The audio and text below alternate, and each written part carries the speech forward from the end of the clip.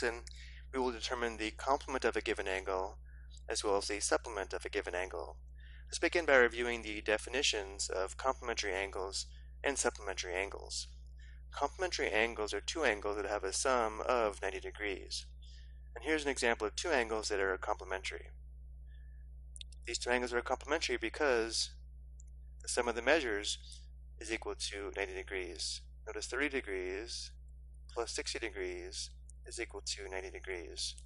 In general, though, if we call this angle 1 and this angle 2, when two angles are complementary, the measure of angle 1 plus the measure of angle 2 equals 90 degrees. Another way to think of this is if we were to combine two complementary angles, they would form a 90-degree angle as shown here. So if we break up this right angle into two angles using this ray here, and call this angle 1 and this angle 2, the sum of the measures must equal 90 degrees, and therefore together they form a right angle. Two angles are supplementary when the angles have a sum of 180 degrees. Here's an example of two supplementary angles because 139 degrees plus 41 degrees equals 180 degrees. Or in general, if we call this angle 1 and this angle 2, the measure of angle 1 plus the measure of angle 2 equals 180 degrees. Another way to think of this is, if you were to combine two supplementary angles, they must form a straight angle. Beginning with this straight angle here, if we break this up into two separate angles, let's say here, using this ray, and we call this angle 1 and this angle 2, the sum of the measures must equal 180 degrees, and therefore together they form a straight angle. Now let's take a look at our two questions. The first question is, find the complement of a 51-degree angle.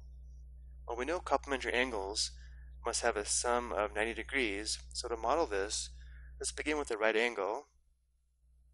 Let's break this up into two separate angles using this ray here. Let's label this angle 51 degrees. The complement of this angle would be the measure of an angle, so the sum of the measures is equal to 90 degrees, which would have to be this missing angle here.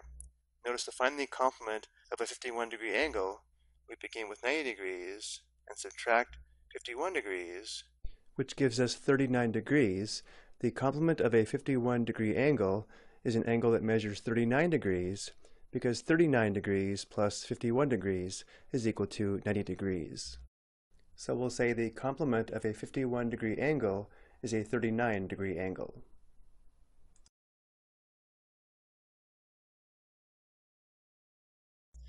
Next, we're asked to find the supplement of a 17-degree angle, which would be an angle that if we add the measure to 17 degrees, would be equal to 180 degrees.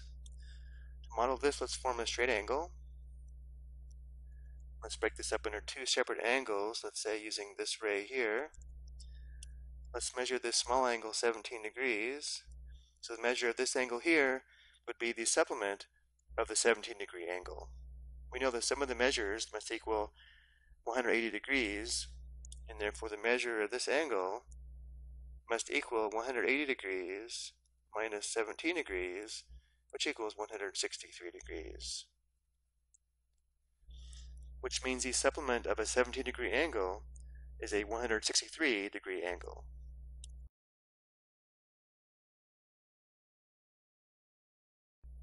I hope you found this helpful.